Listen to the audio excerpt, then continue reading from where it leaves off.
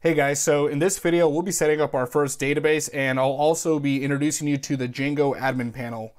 So by default, when we launched our project, Django actually set us up with an SQLite database, and that's the default configuration, but later on down the road, you want to use something more compatible for production environment, something like MySQL or Postgres, and you can actually change that from the settings.py file. So I'll just go ahead and show you where that's configured. And in this databases variable, this is where we're pointing to that database that Django set us up with. And at this point, there's no credentials just because it's a testing environment, but we'll be adding things like our username, password, and specifying the database type right here. So if you haven't migrated your database already, you'll notice this unapplied migrations comment every time our server is on.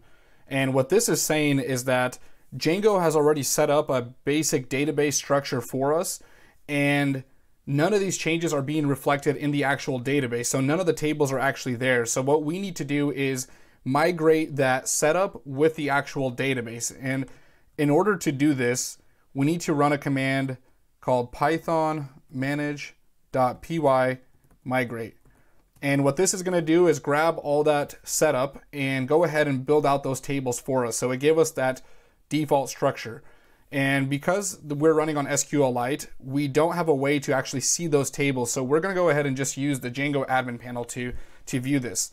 And before we go ahead and log into that admin panel, we need to create a user to view our data. So to do this, let's go ahead and run python manage.py create super user. And it's going to ask us if we want to use our default computer name. And I'll just go ahead and just use my full name there and give it an email. And for the password, it's actually not going to type out. As we're typing, it's going to be going on in the background, but you won't see it, so don't get confused by this. Go ahead and create a password real quick. And when you hit enter, it's going to ask you to repeat that password. Okay, so our super user is created. What I'm going to do now is turn on the server and go ahead and log into the admin panel. So let's just do python manage.py run server and see what we have. Okay, so go ahead and open it up in the browser. And let's do /admin. And my username's already set up and I think it's already using my password. So go ahead and enter your credentials and hit login. Okay, so this is the default admin panel that Django sets up for us. And as we add data into our database, when we add tables and so on, you'll start seeing those represented right here. And right now, the only data we have here is users. And this is from that create super user command that we ran. So it went ahead and created this information for us. And we can actually add more users and update information directly from this admin panel. So I'll go ahead and create a new user, and let's just say Dennis2, and we'll just give it a password of password 123, password 123. Oops, something didn't match. Oh, it's too common of a password, so I'll go ahead and do something more complicated. Okay, so our user's now in the database, and we'll go to users, and now we can see both users in there. And if we want to update information, we can just go ahead here and give our user a name and change some status here and save it directly from here. And we can also delete that user. So this is a really cool way to interact with our database. It's not the way that you want to set up an application maybe down the road. You want to build out an admin interface for yourself, but it's really cool because setting something up like this in any other platform like Flask or anything like that usually takes a lot of time just to get this basic structure set up. So Django really helps us out a lot by letting us work with this admin panel. So before we start building out our database structure, I want to introduce you to the concept of models in Django. So Django stores models within our app right here in this models.py file. And what these are simply Python classes that inherit from Django models and allow us to create classes that represent database tables here. So I drew up a little diagram here, and in this case we have a class called product, and we want this to create a database table for us that would represent all the products that we have in it. So we have an ID, we have a name, and a price for the attributes. So we specify the type for each attribute. So in this case, we want the ID to be an auto-incrementing number, so it's just going to be an integer. The name is going to be a string value, and the price we want to be a floating point number. So in this case, when we create this model and actually migrate it with our database, we're going to get this database table here. So every time we create a product, we're going to get this table, and the instances of this class will represent each row in this table here. So it's actually a pretty simple concept. So I'll just start by creating our first table, and this will just be a customer table where we'll store customer information and basic things like their name and what they do. So I'll close this out, and in our models.py file, we'll go ahead and start by creating this class called customer. And in here, we'll go ahead and inherit from models.model, and that M is going to be capitalized, and we'll give it our first attribute. So the first attribute is going to be our customer name, and we need to specify a type. So from our models library here, we're going to do models dot, and then we want this to be a string value, so we're going to say char field, so character field. And for this, we need to specify the max length by default. So max underscore length. And we'll just set this to 200 for now. And the next attribute we're going to add is going to be phone and email. And I'm going to be lazy and just copy and paste this right here. And finally, I'll just add date created. So date underscore created. And for this, we'll do models dot date time field. And what this is going to do is take a snapshot of whenever that model or that item was added to the database and hold that and store it in this value. So for this, we're going to do auto underscore now underscore add. And this just allows us to automatically create that without having to specify when we add this customer to the database. So we're going to set that to true. And one thing I want to do for all of these tables is set the null value to true also. And what this is going to allow us to do is make changes to our database. And if we ever import data and we don't have a name, we're not going to get any error out of this. So basically it allows us to import a customer with maybe just a name, but with no phone, email, or date created. But if we don't have null set to true, it's going to give us an error and say that we need to set some kind of default value. So in order to add this customer to the database, we need to run another migration. And before we run that migrate command, we need to turn off our server and run something called python manage.py make migrations.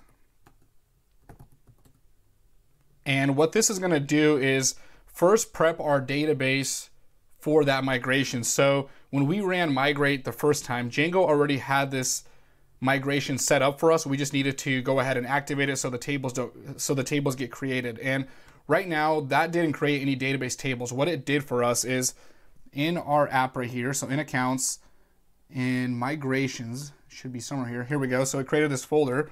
We have our first migration.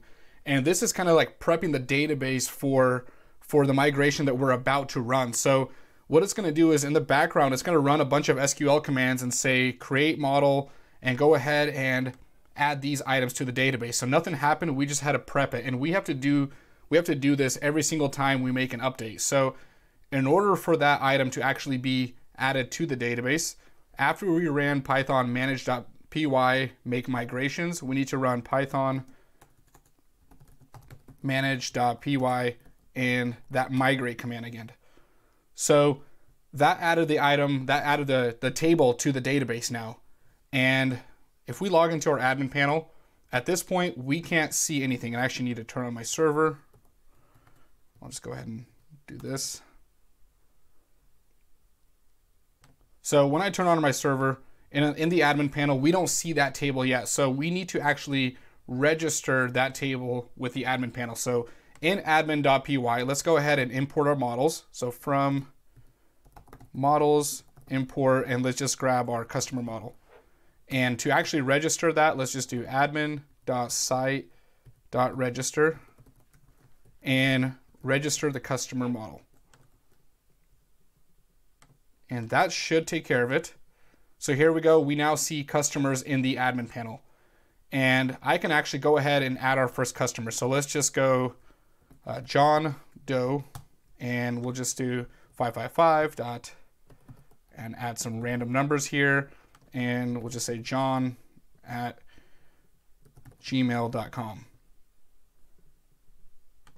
And when we save that, we can actually see our first customer added to the database. So in our customer table, we have a customer now. And one thing I want to do is, instead of seeing this customer object and one, I want to actually see the customer's name. So to do that, we go to our models here, and we need to give it a string value. So because this is a Python class, we can just do create a function here, underscore string value, and add in self. And we just want to return the name. So we'll just do self.name. And now when I refresh it in the admin panel, I should see the customer's name. So there we go, John Doe. And we do have an ID here. So here's all the items that we added. And as you can see, it's actually representing what our models file looks like. One thing you don't see is the ID value, and that's because Django actually by default creates that auto-incrementing ID, and we could change that. And I normally like to change that to something more dynamic. So I use the UUID method here. So we have this long character-based and number-based value that's about 20 characters long, I think. So that way we know to never actually get a duplicate ID anywhere. So I'm going to close this video out by adding 2 more models to our database so we can actually run those migrations again, and I can recap that and prep us for the next video where we will actually create many-to-one relationships and many-to-many relationships, and I'll just show you how we can obtain that using Django.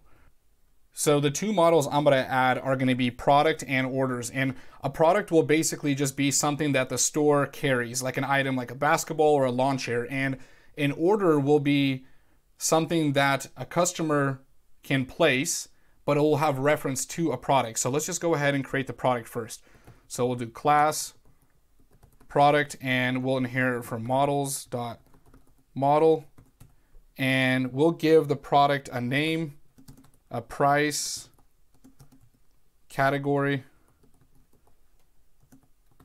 and description and date created.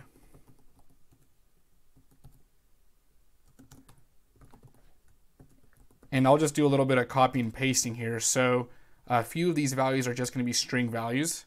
So name, price will be float, category will just be a string for now, description will be a string, and date created will be the same. And again, our ID will be created by default, and we want a float field. So float field we actually have not used, so we'll do models.float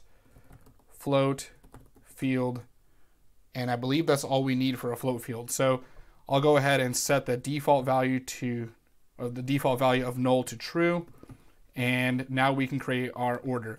So at this point, I won't have that reference to a product or a customer yet. So we'll just go ahead and create the model, and we'll add the attribute later. So order, again, will inherit from models.model, and orders is going to have the attribute of date created and status. So in the next video, we'll actually create a customer and a product, and it'll point, so the customer will point to a parent customer, and a product will be the product that the order is related to. But for now, we'll just comment those out. We won't be using those until I start explaining those relationships. So all we need to do is create date created, which I'll copy and paste here. And we also need to create status. So status will be an order, or it'll be a status like delivered, out for delivery, or pending. And this is going to be a string value. And status, we want to actually be able to change.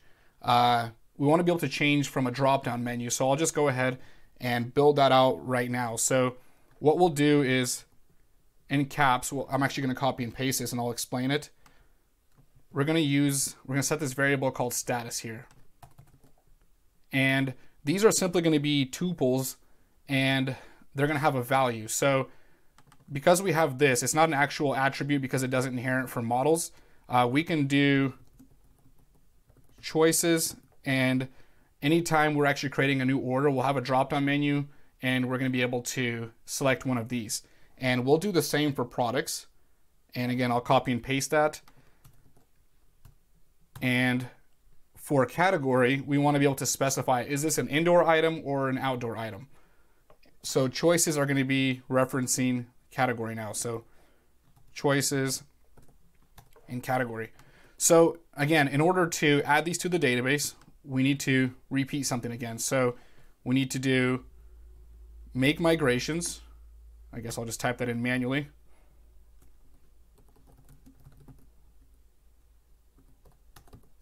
Make migrations. And it's prepping that. So it's going to say we're going to create an order and a product model. So because this is the second migration we're making, we have the original one and it just created these ones. So it's saying create this model and create this one right here. So it's prepping that, and we're going to go ahead and migrate that. So Python manage.py migrate. And I wanted to do this just because I wanted to show you how this step is, how we need to repeat this every time we're making a change. So we went ahead and added those tables, and in the admin panel, instead of importing them individually, I'm just going to go ahead and use this. So it imports all of our models, and I will go ahead and duplicate that and say product and order. So now when we go home here, we need to turn on the server again. And I actually don't need to turn on and off my server. I can actually open up another command prompt here and just have the server running, but I like to turn it on and off just for the purposes of showing what I'm doing. So you can just turn on another one here, and let's go to our admin panel. So now we see customers, orders, and products. So when we add a product, we'll see all those items. And for category, where we specified these right here, for category, that's how we're seeing this drop-down list, and the same is going to go for order. So when we change the status, we're able to get a drop-down menu from there. So in orders, add order, we'll go ahead and have these right here. So I'll actually go ahead and just add some items off video, and in the next video, we'll start addressing the relationships, and we'll go ahead and build out this piece right here that's going to have the relationship from order, customer, and we'll actually probably build out one more model to represent the many-to-many field.